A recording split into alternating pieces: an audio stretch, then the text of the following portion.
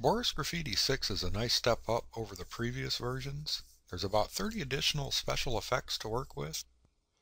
While Boris Graffiti makes some really terrific text, what you may not be aware of is all the special effects stuff that you can create.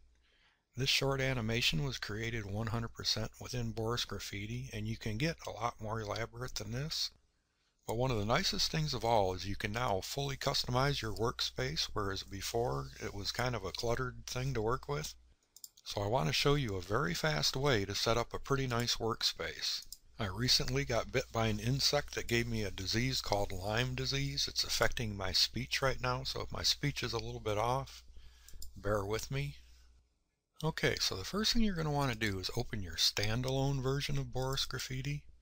Don't open it within Corel because it's temperamental and it wants to act up when you're trying to make these adjustments. This is a fairly fast and painless operation. Click on Window, Workspace, come down to Text Side by Side. Come down to your controls down here, left click, then you're going to drag it up here and let go when you see drop here. Same with your styles and your options. Open the window, come down to History Palette, drag this up here as well, and also your library browser, and drag it up here. You can drag these into different orders if you wish. But what you end up with here is a nice long timeline. Here's where your information is. You've got all your controls in different windows, quick and easy to grab. Come up to Window, select Workspace, and Save. I'm just going to call this my go-to style. You call it whatever you wish. Select OK. And you now can go to that anytime you want. And then if you want to look at something different, I don't know why you would, honestly, but that's all you got to do. Okay, the first thing I want to cover is making this program easier on the eyes. Okay, let's say for instance you're working without a background and you're faced with this checkerboard pattern. You don't have to be stuck with that. You can come up here, Edit, Preferences, change this from checkerboard to a solid color.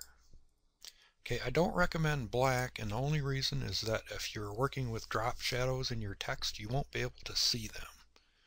So I'm going to go to a light blue, lighten it up pretty good, select OK, and also this gray background is a little bit distracting. You can adjust its brightness to blinding, and then I myself prefer 10. It's a perfect personal preference. It's nice and dark. You can see what you need to see, and all this area of nothingness is fairly hidden away. Okay, I'm going to select OK. Now you see you've got this blue background instead of that checkerboard pattern, and even if you have a blue drop shadow, you can still see it.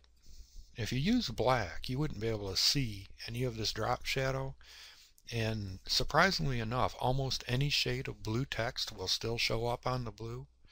And all you got to do is go back into your preferences and turn it back to a checkerboard pattern if that doesn't work for you.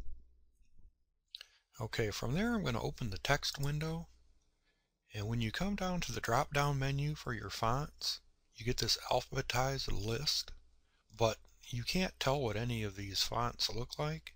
You can help yourself out a bit by coming to Preferences, Use Fonts in the Fonts menu, select that.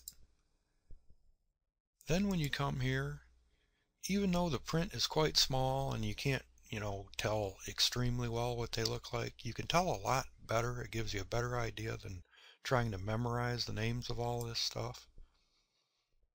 Okay, and probably one of the most important settings of all, if you've been working on a project for 2, 3, 4 hours and you've never saved your work and the power goes out, you could lose all your work and be right back to scratch one. All your work is gone. So go to your Tools tab. This will save your work automatically every 10 minutes. That way if the power goes out, 99% of your work will be saved. You might lose the last few steps you made over the past 7 or 8 minutes, but other than that, you're good to go. Now, under maximum undoable actions, that's basically how many times you can select undo. 30 sounds like a lot, but really it's not. I would go with a couple hundred. That should be more than enough to get you through any situation. It is saved as metadata, which basically means it's not going to eat into your memory to save a lot of undos. If you don't have enough undoable actions, you're in trouble. So this is just to ensure you have enough undoable actions. Okay, so that pretty well covers basic settings and layout. I'm going to get into stuff like creating this planet, rotating it, so forth and so on. You can use particles to send your text up in smoke. And just a whole range of other things that I'm going to get into after this tutorial. Tutorials covering that type of thing will be being released shortly. I hope you found this tutorial useful, and thanks a lot for tuning in. More to come.